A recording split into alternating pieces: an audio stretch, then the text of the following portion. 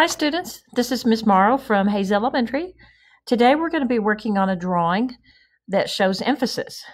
Emphasis means that you want to have one focal point for everybody to look at, or that point is emphasized. So what I have here is a drawing made with markers that leads your eye all the way here to the center to my focal point. What you'll need today for your drawing is a white piece of paper and about 5 or 6 markers of bright colors and a black. And then we'll just get started.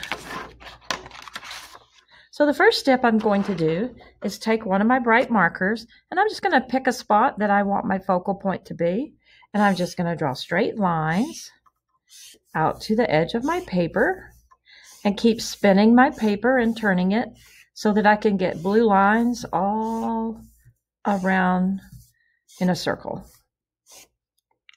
Change colors. I'll pick a green. Just add them wherever you want them to fill up your space. Change colors.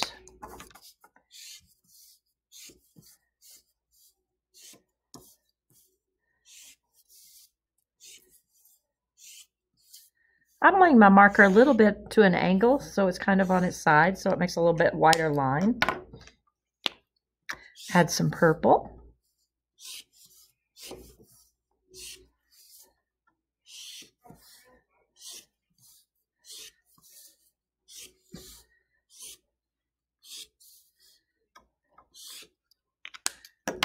How about some bright pink?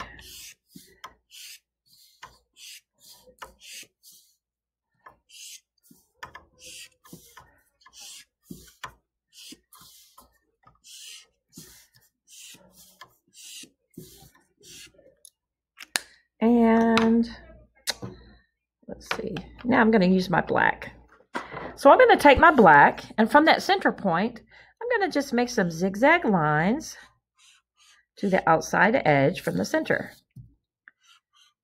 Zigzag. Just to create a little more interesting lines that are different from the straight ones. Now, all of these lines converge right here in the center. That's where my focal point or emphasis is. I'm going to take my black now, and I'm just going to color in a circle, almost kind of like a flower. And that's where my focal point is. This picture is like an abstract painting or abstract drawing. Let's add one more zigzag to even it out. And there it is. I hope you'll enjoy this project. Be creative.